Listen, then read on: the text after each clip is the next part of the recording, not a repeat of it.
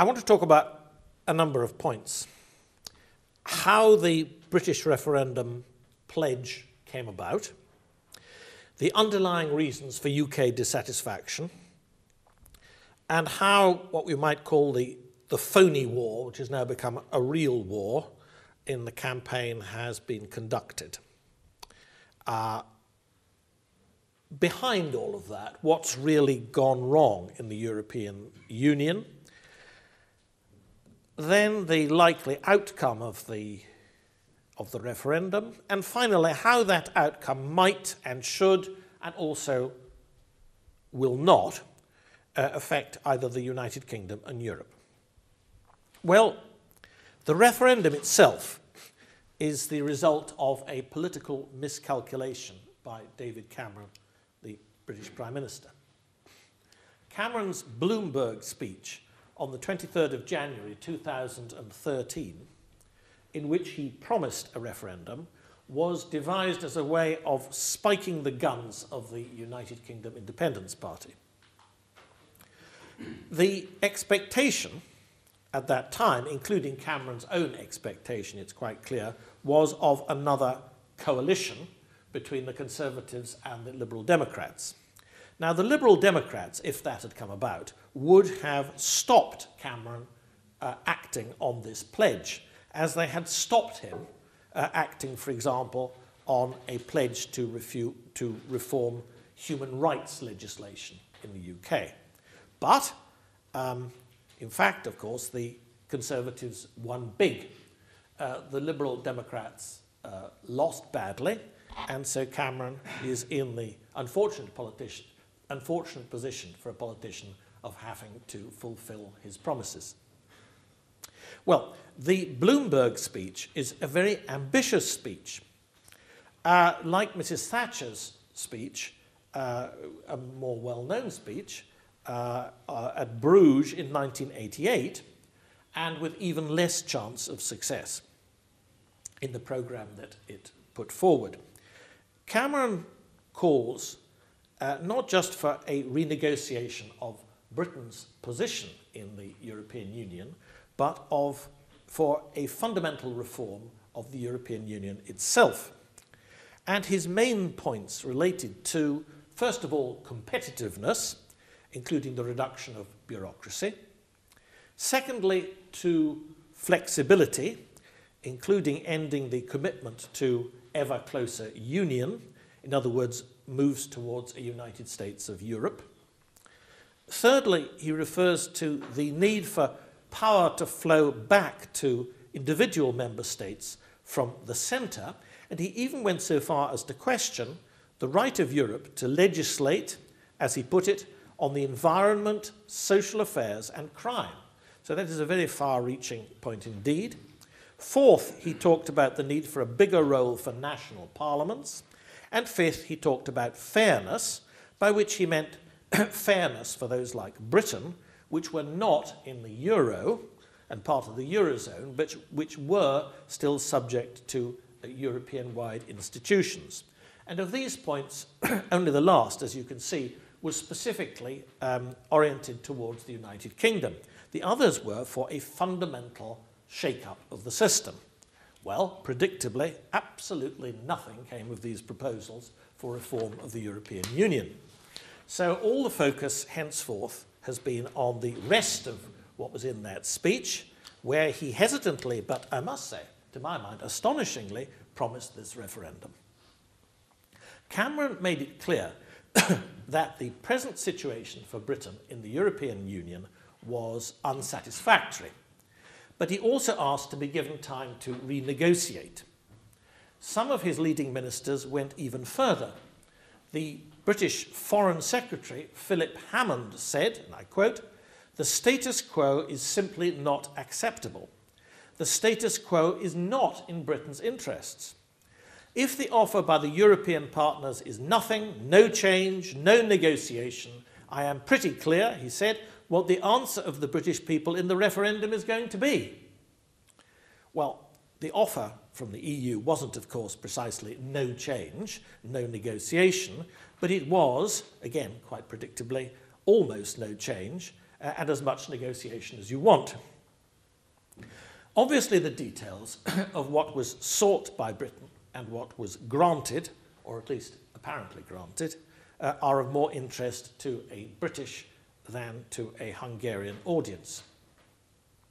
But it's also worth noting that they are of actually very limited interest to a British audience either, since opinion polls show that very few people in Britain believe that Cameron gained anything of note in these negotiations, which were, I have to say, to my mind, even more farcical than those conducted by the British Labour government, which I remember well, in 1975, before the previous referendum. But here, anyway, are some points about this process.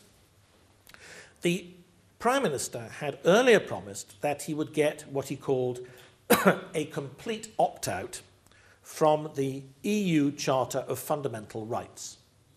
That promise has been forgotten. Immigration was and is a key factor in the debate. And it's clear to anyone who thinks about the matter that while the EU's fundamental freedom of movement of people is retained, something which is inherent in the whole European project, Britain cannot control who comes into the country. Immigration is currently running at several times higher than Cameron pledged it would be.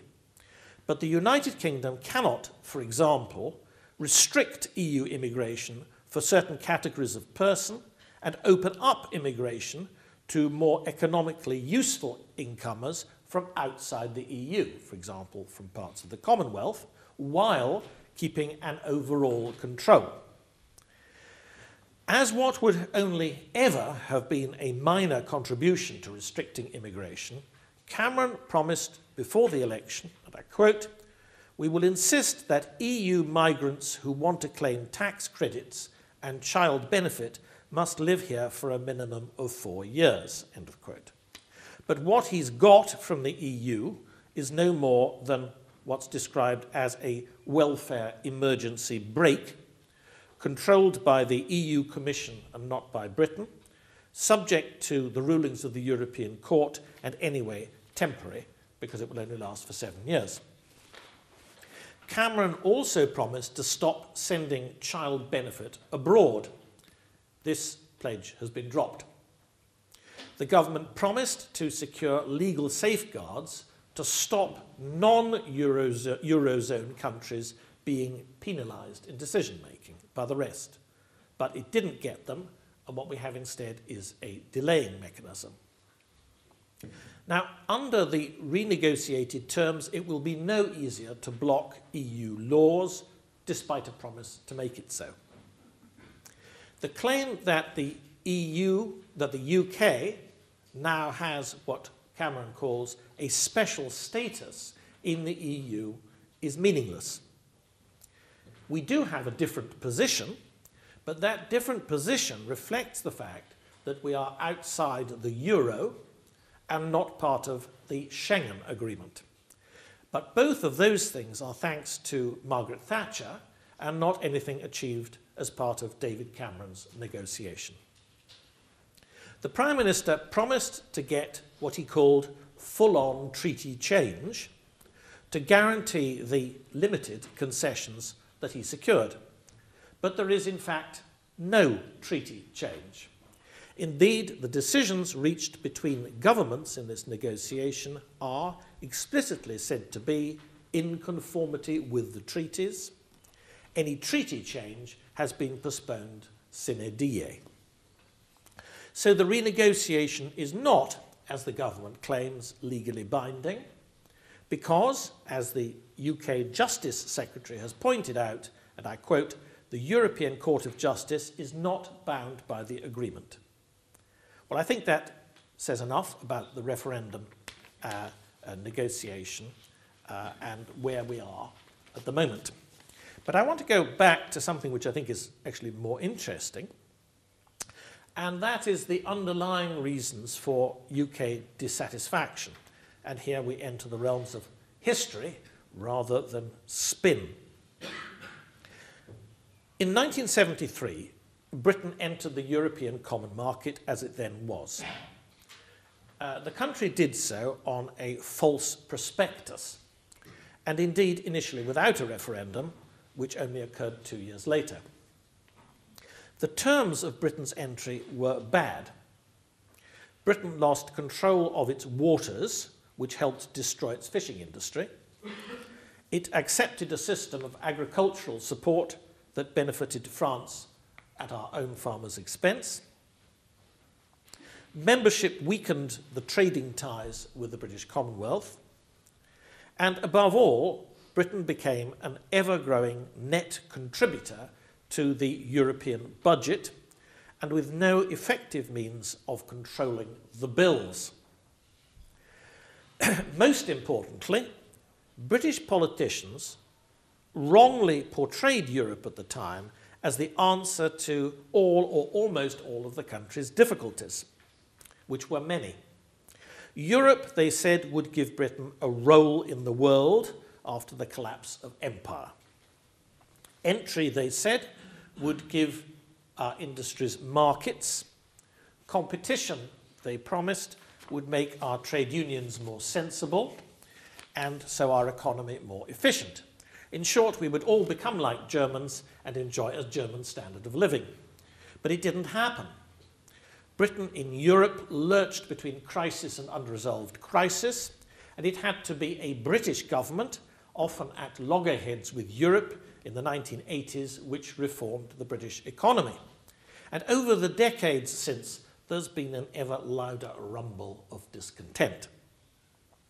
Well, behind that, there is, of course, another question.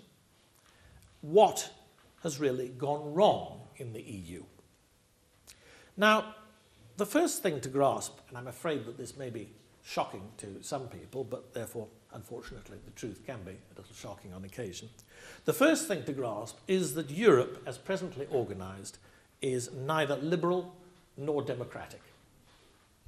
Nor was it ever intended to be, and nor, may I add, is it ever going to be. And that's why we may have to live with it, and we may even have to live in it, but we really shouldn't embrace it as a model. Liberty and democracy both depend for their successful operation on the same thing, namely public opinion. And nowadays we're inclined to pass lightly over that concept and associate it merely with the findings of opinion polls. But its significance needs to be grasped more deeply. Over the centuries, the size of the politically aware and influential section of the population in our countries has grown. But public opinion was always expressed in a shared national language. It was always formed by conducting a debate about the national interest. It was always manifested through national parties, and it always affected national institutions. The European Union is based squarely and obviously upon a negation of those assumptions. The EU is heavily centralised. It is in practice controlled by a largely unaccountable group. What are portrayed as democratic institutions on closer investigations are nothing of the sort, simply because they do not properly represent national public opinion. Public opinion is not even today transnational. It's based upon inherited loyalties and assumptions and concrete goals and voiced by specific accountable individuals, and this isn't what happens in Europe. What we find, for example, in the European Parliament is a set of transnational alliances organised by people who may or may not share certain ideological positions, but whose electorates feel and have almost nothing in common. And most of those people could not, in all probability, even understand each other's language. Power is thus, as a result, largely, in practice, unfettered. It's in the hands of an elite whose members quickly find that they have more in common with each other than they have with those who elected them. And if individuals in the parliament resist this pressure to conform, they often find themselves excluded from influence and portrayed as cranks, extremists, and reactionaries. Now, over the years, we've heard a great deal about the so-called democratic deficit in Europe, but this, you know, is largely a ploy. It's used to suggest that giving ever more power to the European Parliament and less to the Council of Ministers is the answer. But the European Parliament in national terms represents very little, and the Council of Ministers does exist, at least to enter when it has a sufficient majority on one particular issue, to do so, to enter a veto. Now, all this isn't just incidental. It has practical effects. Politics does have practical effects. Today's ongoing and apparently never-ending crisis in the Eurozone came about because the system is based upon suppressing liberty and denying democracy. It would have been solved earlier if a different liberal model had been chosen and if national electorates had been in the driving seat. Now, that possibility was available. It was put forward by Mrs. Thatcher in a well-known speech she delivered when she was in office in Bruges in 1988, and I was marginally involved in this. But her option at the time was decisively rejected, and it's not likely to be reconsidered except in the conditions of a catastrophic collapse. It is, though, of historical interest, and I'm going to outline it. This Bruges model would have been both liberal and democratic. It would have ruled out the euro altogether. Germany would have kept the Deutschmark, which within part of Europe would in effect have acted as a common but not a single currency. Other countries could have found their own monetary solutions with their own free-floating currency or with a peg to the Deutschmark, or reaching some other mutually agreed arrangement. This Europe would have been based on cooperation between sovereign states, and it would have been pursued, that cooperation would have been pursued on a pick and mix basis as different countries chose. And that's the democratic aspect. It would also, though, have been based on competition, and this is the liberal aspect. There would have been a competition between currencies and tax and regulatory systems. This would ensure that, as in past centuries, the pressure was always to find the most economically efficient and business-friendly environments. And that, in turn, would push up economic growth. It would also devolve power so that the consequence of mistakes made by those who wielded it were minimized. As for foreign and security policy, individual European countries would cooperate in Western defense through NATO under American leadership without duplicating resources through rival Europe-based structures. By moving away from the one-size-fits-all blueprint of a fully integrated European Union, it would also make it easier to tailor arrangements to fit other states that wished to join. Instead, however, an illiberal and undemocratic model prevailed. This involved a single currency, a single interest rate set by a European central bank, a customs union and common trade policy rather than global free trade, protection for industry and price support for agriculture, a single system of regulation now embodied in the acquis communautaire rather than competing regulatory systems, and an ambitious but ineffective foreign policy and defence structure. Moreover, having embarked so far upon the path of centralised planning, all the pressure is always to advance still further along it. Anybody who remembers communism knows that the plan must always be continued with another plan, and that the failures are always the failures of the people, not the failure of the plan. So it is in Europe. Throughout the Eurozone crisis, the only option considered truly unthinkable is apparently to break up the monopoly. The pressure instead is to increase the power of the central authorities over EU member countries. The officially sanctioned debate in Europe is merely about how far and by what means to do so. The essential problem of the European Union has, since the project's inception, been its preference for top-down rather than bottom-up development. In fact, association between enthusiasm for a united Europe and authoritarian thinking is close, long-standing, and somewhat troubling. Now, Jean Monnet, a name that you all know well, the widely acknowledged father of Europe, can't, of course, be bracketed with authoritarians. But Monnet's democratic credentials did not translate into what we would call liberal methods.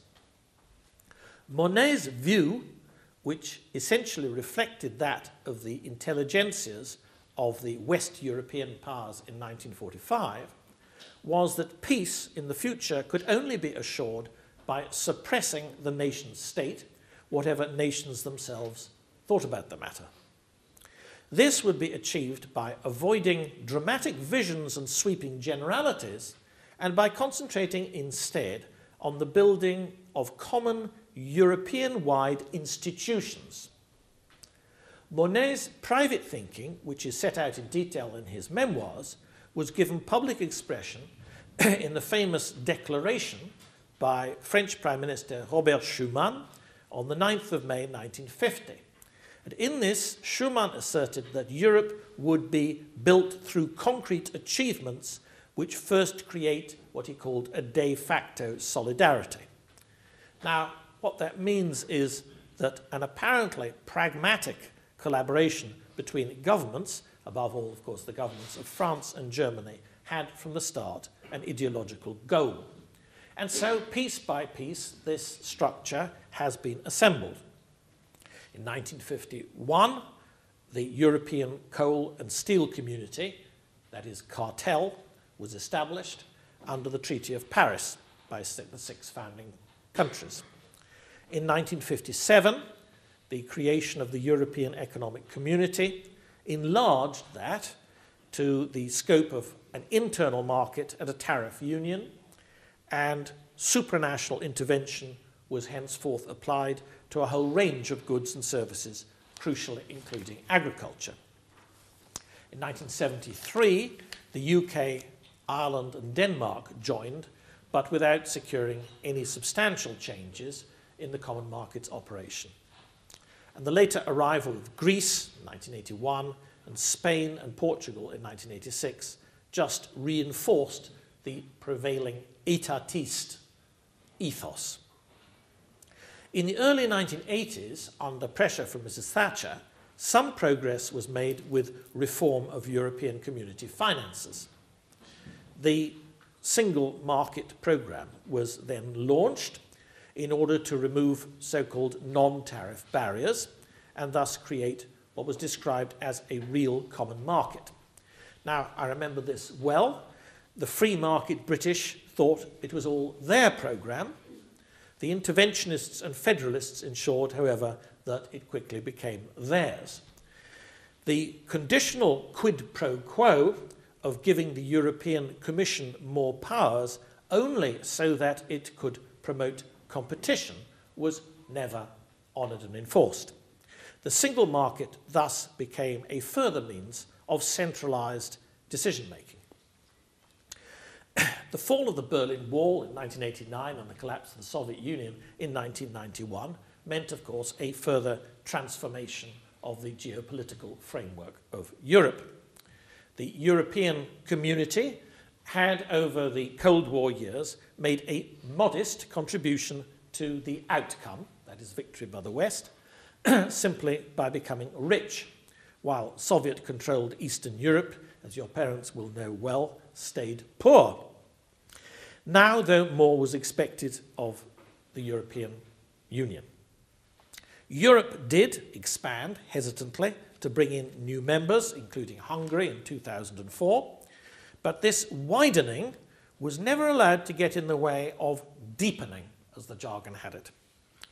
The European Union, as it had now become, thus developed more and more functions proper to a federal state. A common foreign and security policy and a common security and defence policy were launched. Equally significant, with many illiberal possibilities, was the rapid development of a European judicial area with institutions covering justice and home affairs, Eurojust, Europol, and the European arrest warrant. The drive towards the goal of a United States of Europe hasn't, of course, been without setbacks. But at each stage, economic pressure, as with the breaking of the European exchange rate mechanism in the early 1990s, has been met with some larger institutional leap forward, as with the creation of the Eurozone. Well, as in 1975, and I was involved in that campaign, it was the first political operation I was involved in, hugely unsuccessful, but there we are, we learn from our mistakes, I suppose. As in 1975, a huge operation has been underway to frighten British public opinion into staying in. Cameron's Bloomberg speech contains the sentence, proponents of both sides of the argument will need to avoid exaggerating their claims. Well, this has not held him back at all. In fact, everything from the war against terrorism to the price of socks, to the possibilities of air travel, to the preservation of the British National Health Service has been thrown into what has been widely labelled in the press as Project Fear. Now, most of this stuff really constitutes no more than foolish propaganda that is devised by PR men and advertisers, and who could blame them? They have a living to earn. But there are, I suppose, some serious points which do need addressing, and we must address them. Obviously, trade and jobs are the most important issue for most people. But the arguments here, need to be got into proportion. As in most cases, and the only exception I can see here is immigration, where there is an overwhelming argument for Brexit, the ups and downsides of leaving the EU or staying in are quite finely balanced. So it's really important that one shouldn't get carried away with the hysteria. The latest contribution to this hysteria has been a report from the Treasury, the United Kingdom Treasury, which suggests that, you may have seen it on the internet the last couple of days, which suggests that £1,400 is likely to be removed from the income of British families over the next few years if Britain was misguided enough to leave the European Union. Well, the economist J.K. Galbraith managed to get most things wrong in his lifetime, but I think he was right about this when he said that the only function of economic forecasting is to make astrology look respectable. And I'm afraid that that is the case in this matter. I remember, actually, when I was in the Treasury in the early 1980s, the internal Treasury forecasting suggested that the economy was going to go down and down and down. This, you can imagine, was extremely dismal reading for the Chancellor of the Exchequer and indeed the Prime Minister. But luckily it was all wrong, because actually after a while the economy went up and up and up. I mean, the old phrase, of course, is garbage in, garbage out. And it does, of course, as with all these things, depend on the assumptions that you make. Well, this present, the assumptions behind the present forecast, basically, are wrong in two respects. It is that in two cases they assume that things are going to stay the same. First of all, it assumes that in making this projection of the effect of Brexit, first of all, it assumes that the European Union is going to stay the same, when we know that it is not, because in fact the plans are towards for more regulation and more centralisation, which is going to create problems, which would create problems for Britain, for example, for the City of London. So we know that that is not the case. But the other assumption is that the British economy, after leaving the European Union and being outside the tariff war, would stay the same. But of course it won't. It will adapt. And indeed the suggestion is that within the tariff war, this tariff wall is much lower than it was. In 1973, when we went in, the exterior tariff wall was perhaps about 3 times as high as it is at the moment. The tariff wall now officially is 4%, but on a trade-weighted basis it's 2.2%. But that actually is quite a lot for industries which are being feather-bedded. And the suggestion is that under the present arrangements for Britain within the European Union, we are not actually making the best of what Ricardo calls our relative advantage, and that in fact were we able to do so, we might actually get another 4% of GDP. But of course, we cannot, all these are hypothetical questions, and they do depend on the assumptions. So I think it's better to look at the arguments than the figures which fly around. Well, the talk of what, if any, new agreement would be reached of any new agreement that would be reached between the UK and the EU should avoid all hysteria. The UK already trades with many countries like the US, Japan and China, with which it has no special trade deal at all, but trade simply operates under the rules of the World Trade Organization. Britain's trade deficit with the EU is getting worse, but we have a growing trade surplus with the rest of the world. Another change, of course, is in the EU itself. The EU is not, despite expansion on population and numbers of countries, is not the economic power it was when we joined. In 1973, it constituted 37% of world GDP, and it now constitutes 22%. Europe is aging and shrinking, unlike Britain, which is growing, in fact probably growing at least demographically too fast through immigration. As Chancellor Merkel, no less, has noted, the combination of aging, shrinking and overspending is highly problematic. To use her words, Europe accounts for just over 7% of the world's population, produces around 25% of global GDP and 50% of global social spending. So the EU is overspent. And the EU is also very heavily regulated. Now, this regulation is the result of what's often called the single market, which sounds quite beneficent, but is better described as the acquis communautaire, which is a set of detailed rules. Now, I don't know whether you know it, but this acquis communautaire constitutes no fewer than 170,000 pages of directives and regulations. Now, these are particularly onerous as regards energy, social legislation, and financial regulation. By one estimate, that of an organisation called Open Europe in 2011, which is not involved, incidentally, in campaigning on either side, EU social legislation in 2011 made the UK worse off by £15 billion, or about 1% of GNP.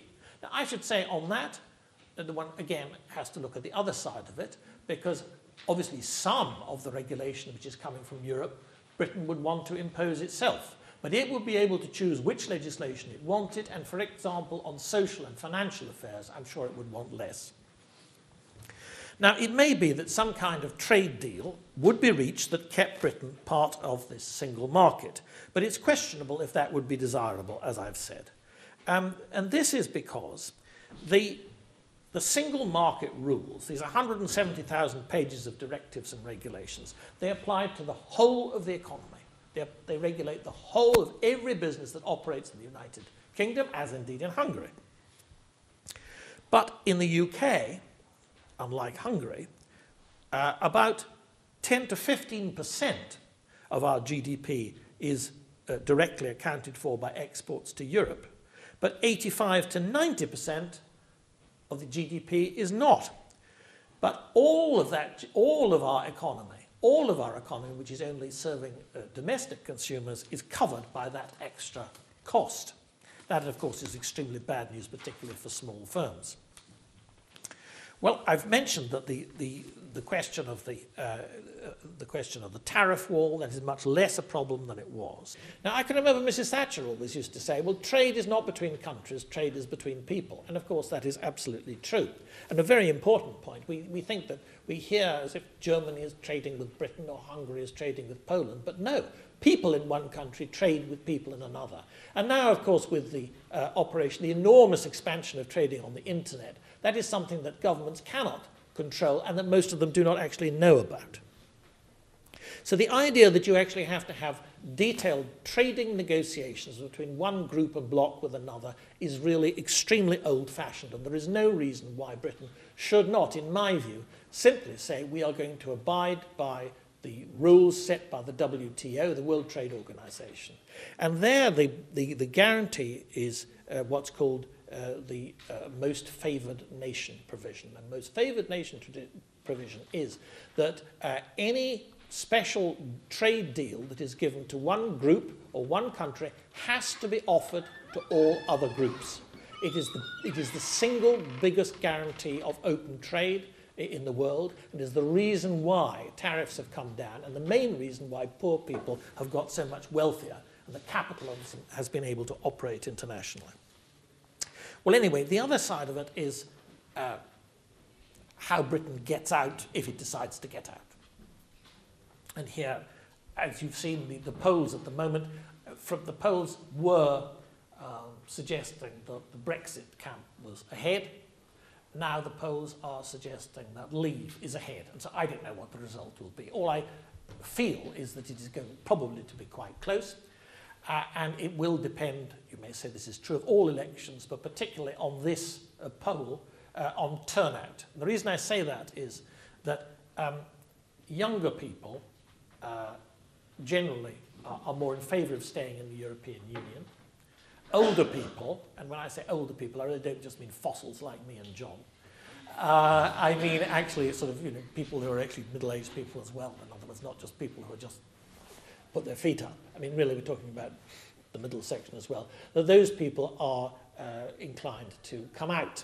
And the question there, of course, is which group is more likely to vote. Well, at the moment, the younger people are less driven to vote. So if we have a low turnout, I think Britain will be out. If we have a high turnout, I think Britain will be in.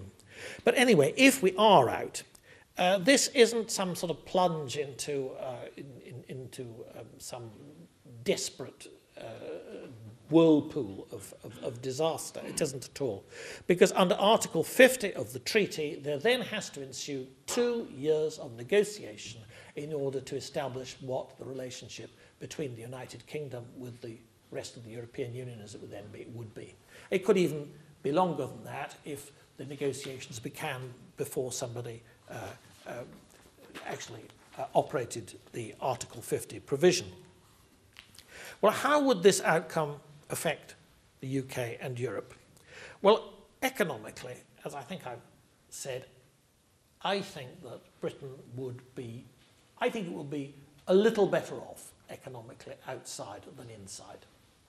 I don't think, it is complete rubbish to say that 3 or 4 million jobs, as the in campaign have been saying, depend upon British membership of the European Union. This is to suggest that people in Europe are not actually going to buy British goods and services because Britain is no longer in the European Union. This is nonsense. It's not because of a political union that people buy cars or insurance or whatever it is. It's because it's good value. It will remain good value. And I should say that the risk, of course, is that continental politicians might, in order to try to, well, in revenge to some extent, but also really in order to bolster their status in European countries, they might, of course, want to try to impose some kind of constraints and punishments and so on Britain, despite WTO rules. Well, the people who will suffer will be people who will lose their jobs within the European Union. So I would say that it was, for all of you, we wouldn't be able to do anything about it, but all of the people actually in European countries would actually have to tell their politicians to stop being so childish and just get on and get out of the way and allow us to have proper functioning economies and have reasonably prosperous lives. Well, I think, though, that there is some political upside, actually, if Britain left. Britain has almost no influence anyway within present European structures. People who say, oh, it would be, they say this is a rather sort of flattering way to the Brits. They say, oh, well, if you left, you know, it was so bad and this, that, and the other. But, I mean, what does our presence bring? Nothing very much, I think. After all, we're not part of Euro, and thank goodness we're not part of Schengen. Hungary is not part of the Eurozone. I certainly won't be crazy enough to go into it. But you're certainly feeling the consequences of irresponsible German policy as regards immigration. So I would have thought that you could actually understand really why we really don't want to have any more of this than we need. But the point is that the crises that are affecting Europe are not made in Britain. To the extent they're made anywhere, I'm afraid they're made in Berlin. And this is, in fact, I suggest, something you might like to think about. It isn't actually a German point, it's a point, an anti-German point, it's a point about the structure of Europe. And it comes back really to what I began by saying. Europe, the European Union's model is centralized, bureaucratic, and anti-national. Now, I think it is for Central European countries, including Hungary, not least Hungary, because Hungary is a large and important country with a very strong national identity, to decide whether the movement towards more centralization, and remember, more centralization means the more chance for really bad decisions to be made about your future by somebody else. Now, your own politicians are probably bad enough, but really being subordinated to other people's politicians isn't a good thing. And that really, when it comes down to it, that is why I, actually, in the end, would like Britain to be out. And I don't think probably that Hungary could ever be out or should ever be out for strategic strategic reasons, strategic and historical reasons. But I think that if we were to get out, it might be useful to make the political class think, well, perhaps something is wrong with this model. And at that point, it might be worth you thinking whether there isn't some kind of different arrangement within the European Union which would serve you better than the current one. Thank you.